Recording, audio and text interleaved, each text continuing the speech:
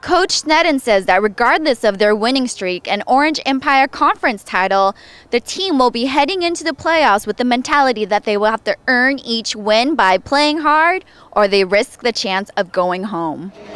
Celebrating their 84th season of basketball, the Harlem Globetrotters are bringing their 2010 World Tour to over 200 cities, and tonight they're here at the Anaheim Honda Center. Let's check it out. It's halftime, and the Golden West College Rustlers are up 35-3. If they win tonight, this will be their 6th win in a row and a chance for them to compete in the bowl. Who do you guys play for? The Harlem Lakers! And who's your favorite basketball team? Golden! Who's gonna win next Wednesday? Fullerton! This is Francyne Nguyen reporting with the Roundabout Orange County News. After tonight's upsetting loss, the Dons are currently 0-2 in their division. This puts a lot of pressure for the Dons to win the next few games.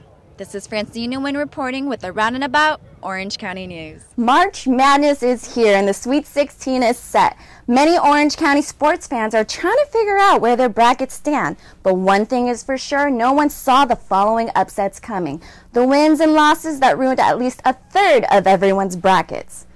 It started with a 64-team battle in a single elimination tournament. No one would have foreseen top seed Kansas take the plunge to Northern Iowa, a highly unlikely team.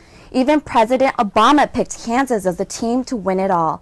It was a prediction that proved to just be that, a prediction when the Jayhawks took the early 2-0 lead and Kansas never saw the lead again. The final outcome, 69-67, the Jayhawks advanced to the Sweet 16 where they will face Michigan State. Fans from all around filled up the Honda Center to catch the Globetrotters' high-flying show. Everyone in the center wanted a glimpse of the famous athletes and entertainers, including Big Easy Lofton and Flight Time Lang, stars of this past season's edition of the Emmy Award-winning CBS reality hit, The Amazing Race. Well, we prepare by standing in front of the locker room talking to beautiful ladies before each and every game. Great way it's to always practice. A good start. Actually, we arrive we usually play every single day, so we try to get to the gym a few hours before and work on some of the things that we need to work on, things we may not have executed the night before. So, I mean, playing every day, you have a lot of opportunities to mess up, but you also have opportunities to come back the next day and do it again. Games like this are important to the Globetrotters, but what's even more important to the team is giving back to the community.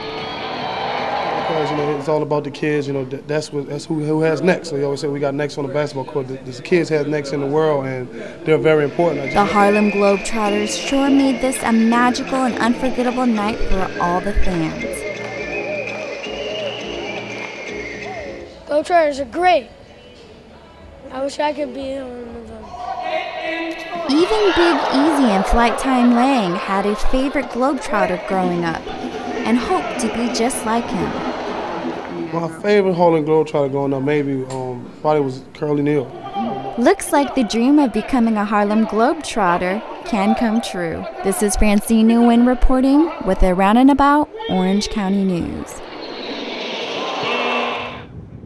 Every season, like with most college football teams, players come and go, leaving the starting positions open for an uncertain season. Uncertain due to the fact that coaches and the remaining players have to rebuild a team and start from scratch. The tentpole of this team is the defense. It's a lot of big time Division I type guys who really sold out in the offseason. The DBs are some of the best we've ever had here. The linebackers are some of the best we've ever had. D-line, again, right on par with anybody we've had. So right now, rankings, don't mean a ton, but we're ranked number 2 in the state defensively. Last season, the Dons finished the season as the 2008 Orange County Bowl champions with their starting quarterback, Michael Cutler, leading the way. With Cutler gone and a completely new team to work with, the Dons are working to defend their title, a feat not easily accomplished. It's a really fun position. Get to move the ball, run it, pass it. It's a lot of film, a lot of studying, knowing what everybody else is doing so we can successfully move the ball. I see a great team out there, a lot of playmakers, and I think we can go far. I think we can do it. Returning this season as the Orange County Bowl's 2008 champions, will the Dons be able to defend their title like the New England Patriots did in 2004? Only time will tell as they start off this season undefeated. This is Francyne Nguyen reporting with the Roundabout Orange County News. Oscar talk is still at the talk of Tinseltown. The main Oscar buzz is due to the history-making that took place. Let's start with the big Oscar win of the night. Kathryn Bigelow took home the Best Directing Oscar for her work on Hurt Locker. The story follows Staff Sergeant William James on his bomb defusing assignment during the Iraq War. Bigelow became the first female director to be awarded the Best Directing Oscar. Let's take it to Orange County, where Harlem Globetrotter Big Easy took some time off his 2010 Magical Memories tour with his team to visit the Discovery Science Center to speak with elementary students about high morals, healthy lifestyles, and his life as a Globetrotter. What's your name? Parker. How old are you? Parker is 3 years old, and for the day he was the Harlem Globetrotter Big Easy's teammate when it came to teaching not elementary school students about good character, healthy lifestyles, and making good choices.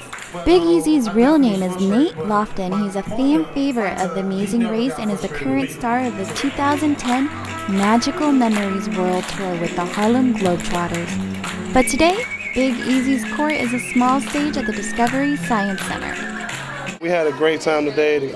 Taught them the character program, which will get you far in life, and taught them just to have fun, stay active, be physical fit, and just enjoy life at the fullest.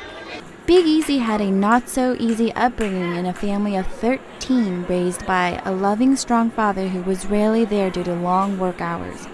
From New Orleans, Big Easy and his late father helped evacuate his family when Hurricane Katrina hit. Something my dad taught me about just being a man in general, that you know, don't try to take credit for stuff you're supposed to do. You're supposed to take care of your kids, you're supposed to take care of your family. You're supposed to be a nice person. Like that's come with it. You shouldn't want credit or a pat on the back for being nice. You know, you should be that. And he always told me, have fun, love and happiness, and be kind and patient with everyone. Now, did you guys have fun today? Yeah! And what do you guys have to say to Big Easy for coming out today? Thank you! This is Francyne Nguyen reporting with the Round and About Orange County News.